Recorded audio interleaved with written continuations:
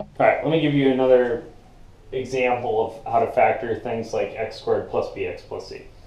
So suppose I had x squared minus x minus 6.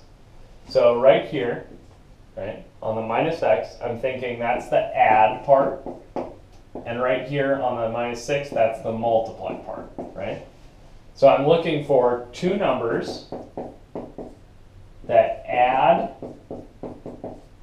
to 1, really minus 1, but you can drop the sign, and multiply to 6. Okay? So, numbers that multiply together to 6 are what? 2 and 3, or 6 and 1. Now, if I add and subtract 2 and 3, I could get either 5 or 1. And if I add and subtract 6, I could get 6 and 1, I could get either 5 or 7. Right? That one didn't work. This one's the one I'm looking for, because that has a 1 in it, right? That I was trying to add to. So then I go, okay, I'm going to fit these into my form.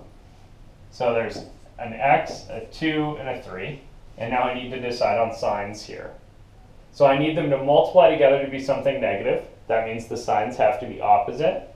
And I need them to add to negative x. So the bigger one, the 3, has to be negative, and the 2 has to be positive. Then you could FOIL this out to check and see if you got it right, but we did. Okay, so boom. We factored that thing. So this was x squared minus x minus 6.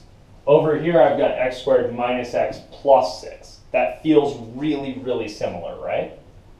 So on this one I need to add to negative 1, and I need to multiply to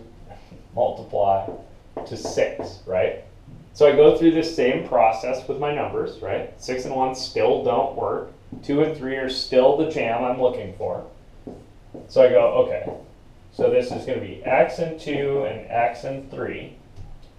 And now this is what I meant by sometimes this doesn't happen.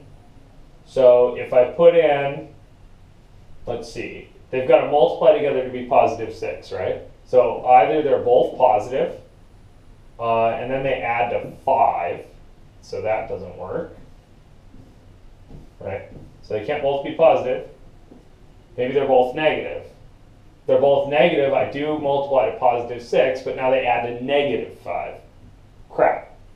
So to get them to add to negative 1, right, they have to be x plus 2 and x minus 3.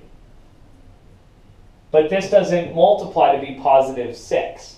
See that? This one just doesn't factor. Nope. Does not factor. Cool? You guys see that?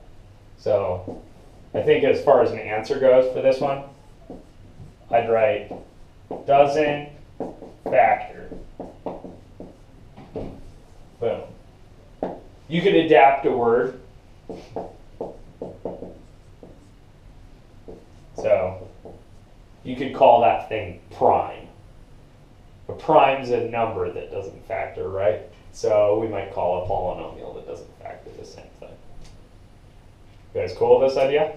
So just remember, the middle thing is what you add to, and the last thing is what you multiply to. And then remember, crucially, sometimes it just doesn't work. Like sometimes this isn't going to happen, and that's okay.